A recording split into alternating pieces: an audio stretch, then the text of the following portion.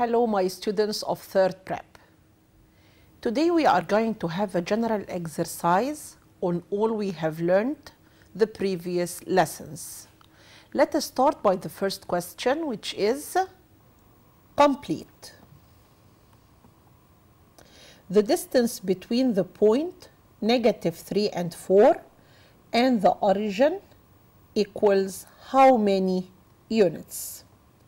At the very beginning, you are going to notice that we can find the distance by the following rule, which says distance equals square root x2 minus x1 all to the power of 2 plus y2 minus y1 all to the power of 2. So it is equal to square root -3 minus 0 all to the power of 2 plus 4 minus 0 all to the power of 2. To give a result as square root, yes, what about -3 power 2? It is 9. So it is square root 9 plus 4 power 2, which is 16, to obtain a result as square root 25. And this will lead us to a distance as 5 units. So in this case, we can say that the distance will be 5 units. Another example, if tan 3x equals square root 3, where 3x is acute angle, then measure angle x equals what? At the very beginning, you are going to notice that tan 3x equals square root 3. Can you find the measure of 3x, which is the angle? Of course, yes. How? Do you remember? Yes, by using your calculators. So we are going to press the buttons Shift, tan, square root 3. In this case, you are going to obtain a result as 3x equals 60 degrees. To find the value of x, you are going to divide both sides by 3. So we can say that x equals 60 divided by 3, which is equal to 20 degrees. And here we can say that measure angle x equals 20 degrees. Let us have another example. Sine 30 degrees, cosine 60 degrees, plus cosine 30 degrees, sine 60 degrees equals what? Here in this case, you can use your calculators to find the result. But please, you must write your steps. How can you solve such a problem using steps? You are going to draw the triangle, which says that you have right angle triangle, an angle of measure 30 degrees, another angle with measure 60 degrees. And we can say that the side opposite to the 30 degrees is 1, the hypotenuse is its double, which is 2, and the length of the third side will be square root 3. So in this case, we can say that sine 30 degrees will be half multiplied by, what about cosine 60 degrees? Of course, yes, it's adjacent over hypotenuse. So it is 1 over 2. So half multiplied by half. Plus, what about cosine 30 degrees? Cosine is adjacent over hypotenuse, so it is square root 3 over 2. Then, what about sine 60 degrees? Yes, sine 60 degrees is opposite over hypotenuse, so it is square root 3 over 2. Then, by using your calculators or by your minds, it is half times half gives quarter, plus square root 3 over 2 times square root 3 over 2 gives 3 over 4. So quarter plus 3 over 4 gives a result as 1. In this case, we can say that sine 30 cosine 60 plus cosine 30 sine 60 equals 1. Another example. If -2 and 3 is midpoint of line segment passing through x and 1 and negative 2 and y. Then x equals what and y equals what? First of all, you know that negative 2 and 3 is the midpoint, so we can use the rule of the midpoint, which says that the midpoint will be x1 plus x2 over 2 and y1 plus y2 over 2. So we can say that negative 2 and 3 equals, that's correct, x plus negative 2 over 2 and 1 plus y over 2. Here you have two order pairs equal. Then we can say that the x coordinate equals the x coordinate. So it is negative 2 equals x plus negative 2 over 2.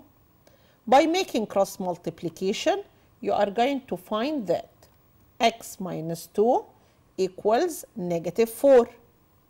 Then x will be negative 2. What about the y coordinate? Yes, the two y coordinates are equal.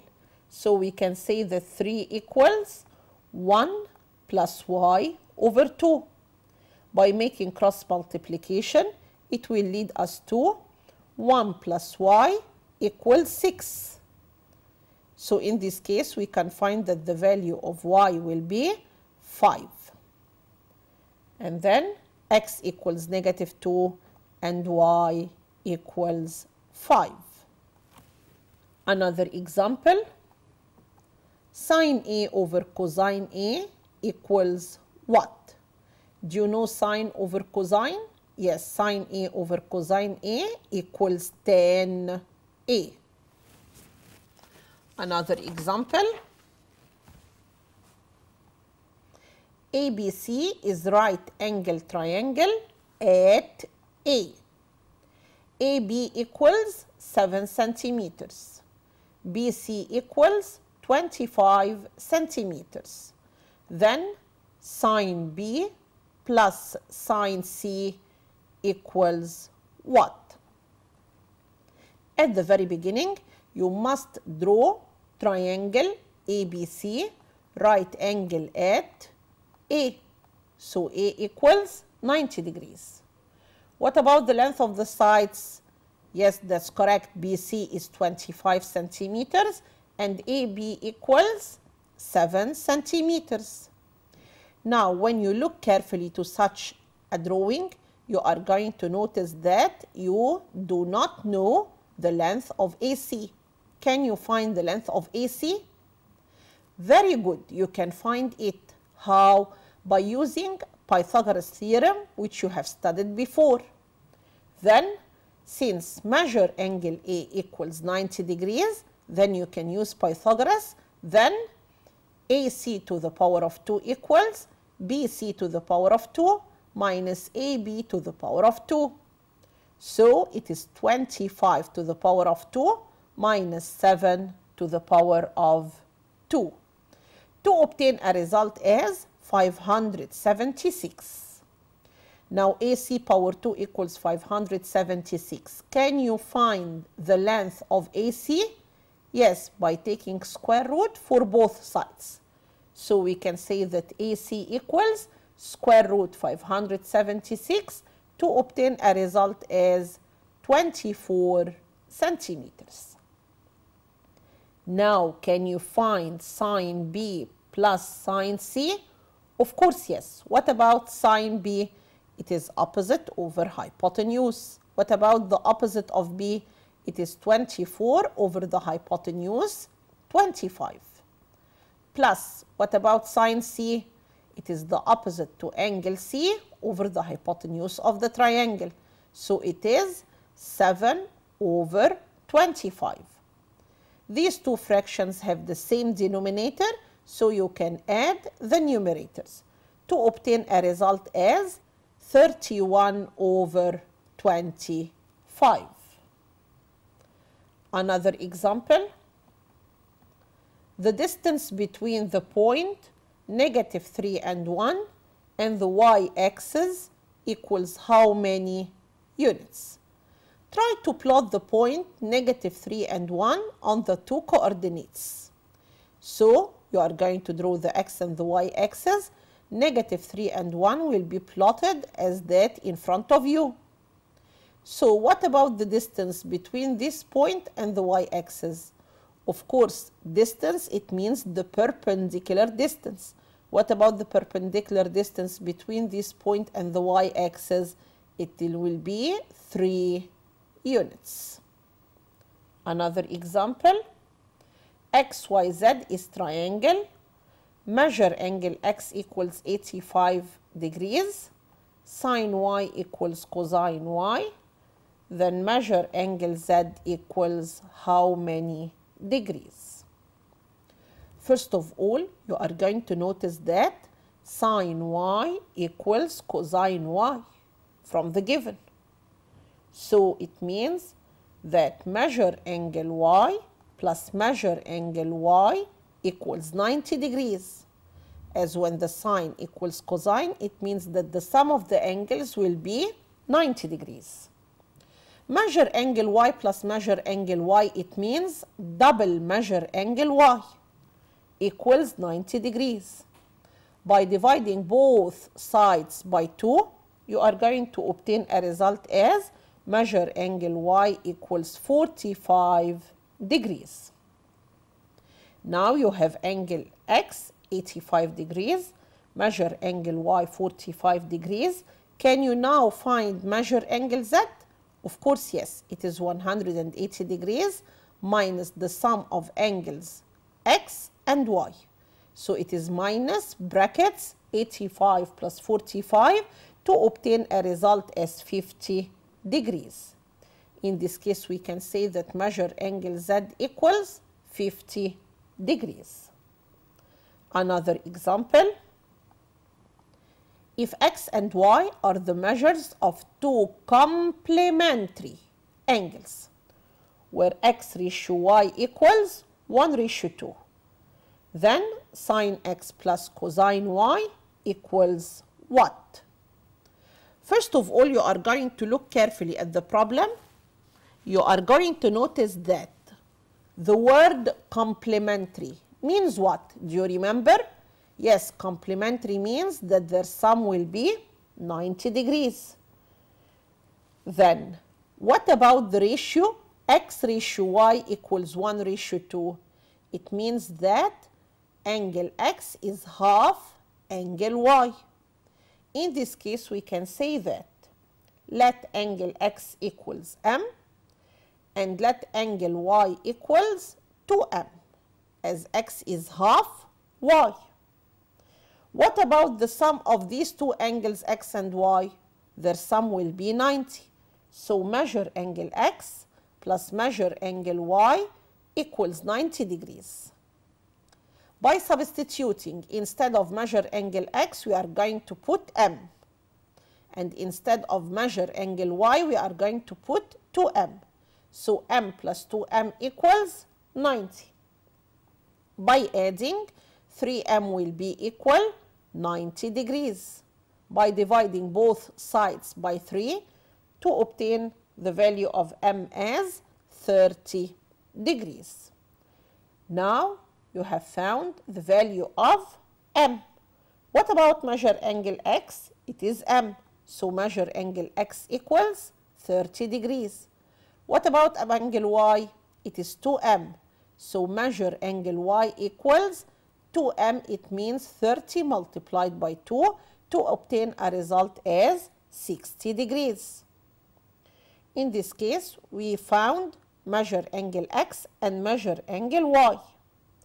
Then you know that sine x plus cosine y, to find it, you are going to draw triangle, right angle, triangle, angle 30 degrees, another angle is of measure 60 degrees. And you know that the hypotenuse will be double the side opposite to the 30, and the third side will be square root 3. Then what about sine x plus cosine y? Sine x means sine 30 degrees. Plus, what about cosine y? It means cosine 60 degrees. What about sine 30 degrees? Opposite over hypotenuse, so it is 1 over 2. What about cosine 60 degrees? It's adjacent over hypotenuse, so it is 1 over 2. Then it is half plus half to obtain a result as 1. Now let us have another example. If the distance between the 2 points A and 7 and -2 and 3 equals 5 units, find the value of A. Now the question is asking you about the value of A, and I'm saying that the distance between these 2 points equals 5. So we are going to use, very good, the rule of the distance. What about the rule of the distance? Distance equals, that's correct, square root y2 minus y1 all power 2 plus x2 minus x1 all to the power of 2. So it is square root A minus -2 all to the power of 2 plus 7 minus 3 all to the power of 2. And this distance will be equal 5. Now, by squaring both sides of the equation, you are going to find that A plus 2 all to the power of 2 plus 16 equals 25. Then to find the value of A plus 2 all to the power of 2, so it is 25 minus 16 to obtain a result as 9. Look carefully, A plus 2 all to the power of 2 equals 9. By taking square root for both sides, you are going to find that A plus 2 equals positive or -3. This means that A plus 2 equals 3 or A plus 2 equals -3. Now try to find the value of A from the first part, which says that A equals 1. What about the value of A from the second part? It is -5. So we obtained two values for the A, which are 1 and -5. Now let us have another example. If A, x and 3, B, 3 and 2, C, 5 and 1 are vertices of triangle where AB equals BC. Find the value of x. Look carefully, AB equals BC.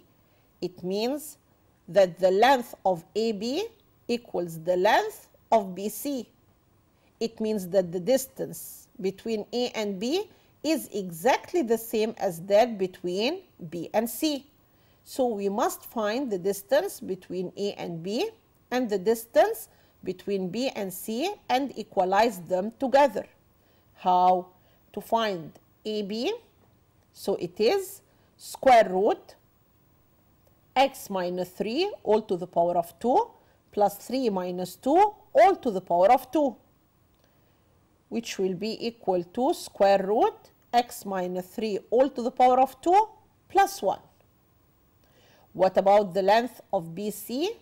BC equals square root 3 minus 5 all to the power of 2 plus 2 minus 1 all to the power of 2 to obtain a result as square root 4 plus 1 equals square root 5. Now you have AB equals BC. So since AB equals BC, you are going to find that square root x minus 3 all to the power of 2 plus 1 equals square root 5. By squaring both sides of the equation, you are going to find that x minus 3 all to the power of 2 plus 1 equals 5. Then what about x minus 3 all to the power of 2? It is 5 minus 1 equals 4. Look carefully. By taking square root for both sides, you are going to find that x minus 3 equals positive or -2. And here we can say that x minus 3 may be 2 or x minus 3 will be -2. In the first part, we can find the value of x as 5. In the second part, we can find the value of x as 1. And here you have two values for x, 5 or 1. Let us have another example. Find the value of x where x greater than 0 degrees and smaller than 90 degrees if sine x sine 45 degrees cosine 45 degrees tan 60 degrees equals tan square 45 degrees minus cosine square 60 degrees. At the very beginning, we are going to plot the two triangles and substitute. So, plot the two triangles, the 30-60 triangle, right angle triangle, 30, 60, side opposite to the 31, hypotenuse 2, third side will be square root 3. What about the other triangle? Right angle triangle, angle 45 degrees, the other will be 45 degrees. So you have two equal sides as the triangle is isosceles. So it is 1, 1. And the hypotenuse will be square root 2. Now let us start substituting. Sine x multiplied by. What about sine 45 degrees? It is 1 over root 2. What about cosine 45 degrees? It is 1 over root 2. What about tan 60? Do you remember? Tan means opposite over adjacent. So it is square root 3 over 1, which gives square root 3. This will be equal to tan squared 45. Tan 45 is 1, so it is 1 to the power of 2. Minus, what about cosine 60? Cosine 60 means adjacent over hypotenuse. So it is 1 over 2.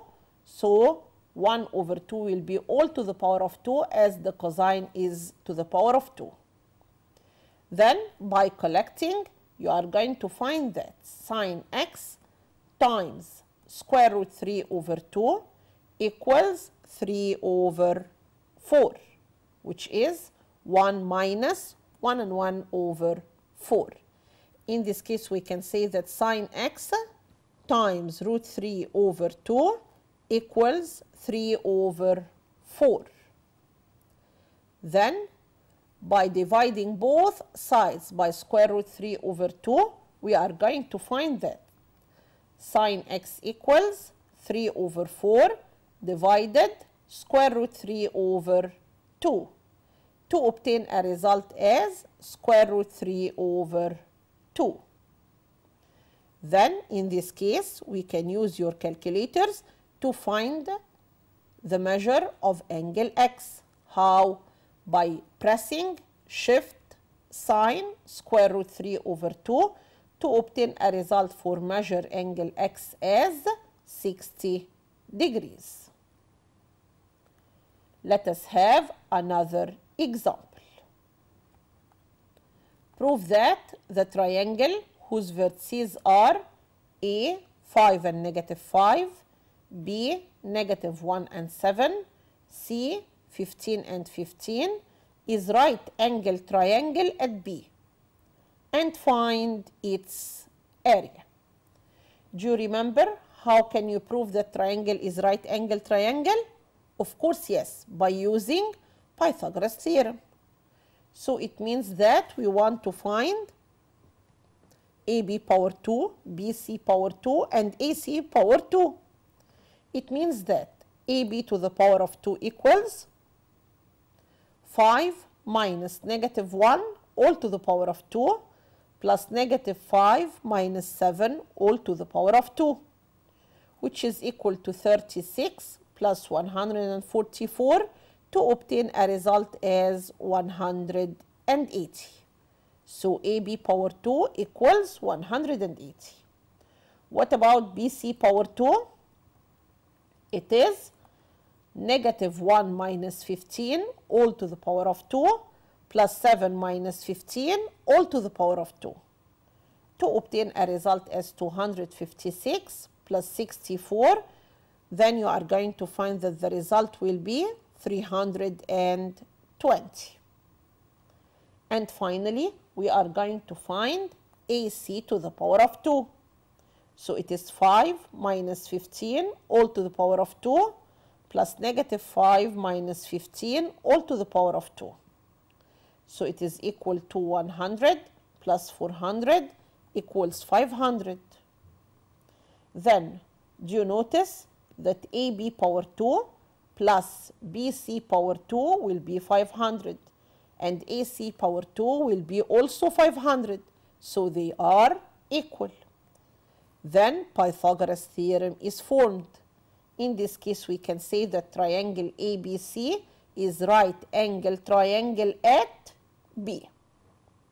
This means that AB will be the base of the triangle and BC will be the height of the triangle.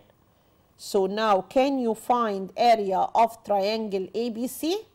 Yes, you are going to write ABC, area of triangle ABC equals half times base times height.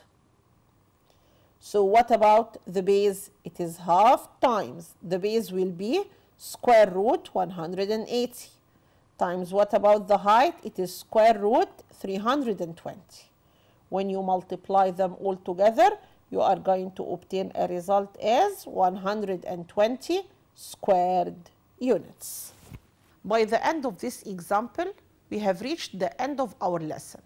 I wish that I benefit you and I wish that all of you understood the lesson. Thank you and bye-bye.